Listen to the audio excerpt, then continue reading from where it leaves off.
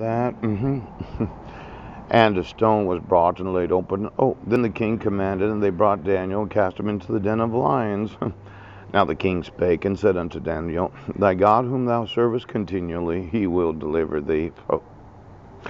And a stone was brought and laid upon the mouth of the den, and the king sealed it with his own signet, and with the signet of his lords, that the purpose might not be changed concerning Daniel. Oh.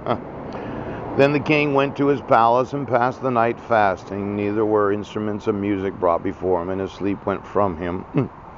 Then the king arose very early in the morning, and went in haste unto the den of the lions. And when he came to the den, he cried with a lamentable voice unto Daniel. And the king spake and said to Daniel, O Daniel, servant of the living God, is thy God, whom thou servest continually, able to deliver thee from the lions?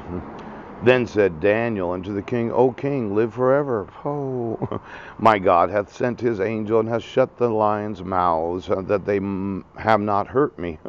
For as much as before him innocency was found in me, and also before thee, O king, have I done no hurt. Ouch. Now it looks like that those in authority, state legislature, you just wouldn't enforce the laws of the United States. Well, it is such that you write these laws, and then when it was time to enforce them, you wouldn't. Now I'm just needing to know what individuals thought that you could issue court orders using forgeries, fraud, and you wouldn't enforce the laws. You thought, well, this one, he's going to have to go to a mental institution. Now, I wasn't in Brennan, Washington, and I wasn't in Sequim, Washington. I sent you an email, but you didn't want to enforce the law because you just could not admit that you refused to do what you have sworn.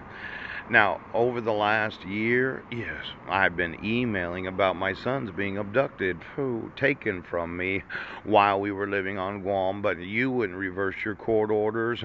Once you sign a court order, you never reverse your court order. You never do it.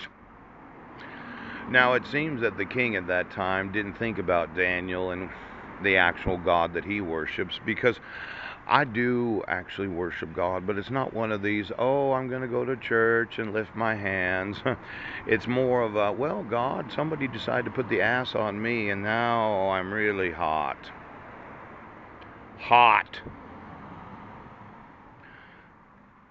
Well, you just won't reverse your court orders, will you?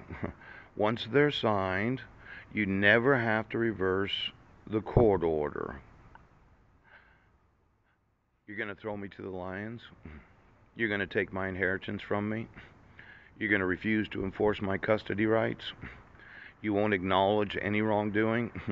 Because you're in a position of authority that you never, ever, ever have to reverse.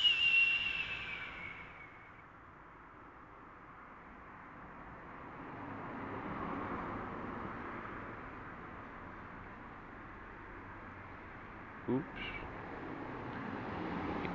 Everyone has to have a bee on them, don't they? Because the assholes have to decide.